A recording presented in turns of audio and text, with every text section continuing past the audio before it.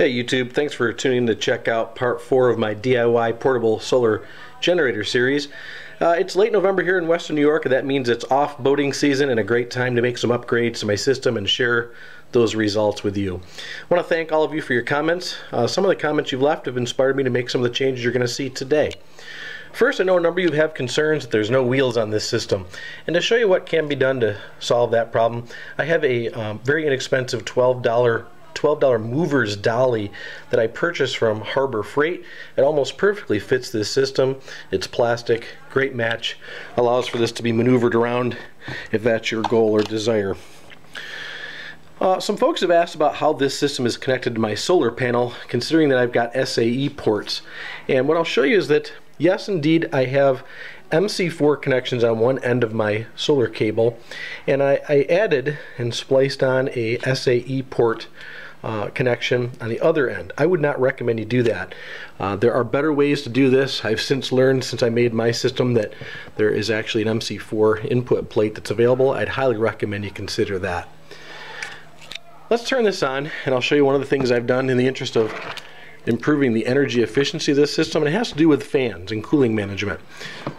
When I turn this on, you'll notice that the temperature gauge reads 74.4 degrees, and the cooling fan's on-off switch is indicating it's on. However, the fans are not on. And that's because what I have installed is a snap disc style thermostat fan switch.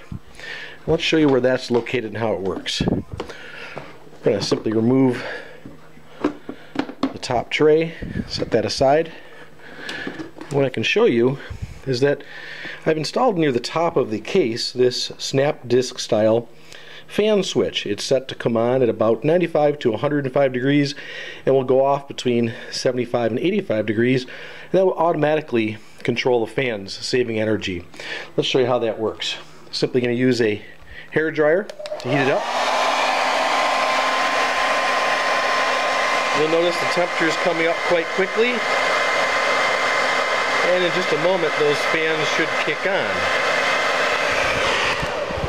which they just did. So they'll start cooling down, and again, when they reach approximately 80 degrees, those fans will turn off automatically. One of the things I want to show you that I have done to this system in the interest of improving its safety is take care of some cable management. These two large 2-gauge diameter jumpers between the batteries were initially crossed over. First, I'd recommend that you simply buy shorter lengths or make shorter lengths, but if they run a little bit long, keep them separated, don't cross them over in the interest of safety. What I have purchased is 6 cable connection clamps, and they look like this. They are relatively inexpensive. Basically, they are plastic clamps that you can attach around the cable. They have adhesive backing, so that when you pair them up, they will keep separate those cables and make sure that you don't have any possibility of a short. So again, I want to thank all of our viewers for providing suggestions for, first and foremost, safety. That's always important. And one of you put a comment in about putting in a snap disc style thermostat to manage these fans, and that's working out very well.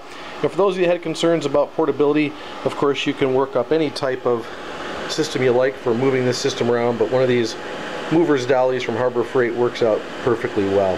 So again, thanks for all of you who have viewed my system. Thanks for your continued support, and if you're working on your own projects, I hope these updates continue to inspire you to build the best system possible.